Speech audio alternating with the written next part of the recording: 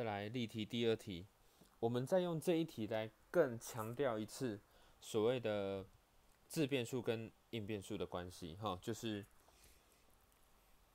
x 跟 y 的对应关系。现在有一个函数 g 表示下列计算的流程：输入如果叫做 x， 那输出会叫做 y。那第一个，当我输入之后，我要减去2，减完2之后再乘上5，这个会等于输出。好，所以第一题 g of x 的位置的式值是什么？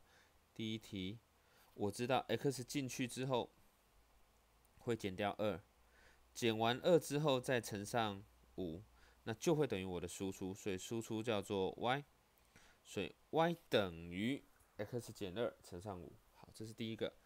第二题，如果今天输入-8，放-8进去，那就是 x -8嘛 ，x 就是-8嘛。好，所以我们就说 f(x)， 抱歉，这里是 g。其实第一个我们也把它改成 g 好了，等一下哈，我把这里改成 g。第一题 ，g of x 它等于 x 减2，然后再乘上5倍。第二个 x 等于-8带进去之后，会得到 g of -8，会等于-8减2叫做-10乘上5倍。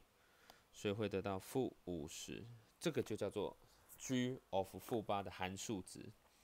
第三个要求的是输出25，那简单啦、g of x 等于25啊，这个意思就是这样，这等于25，所以25就等于 x 减2乘上5倍，所以往左抛 x 减2会等于5倍 ，x 就等于正7。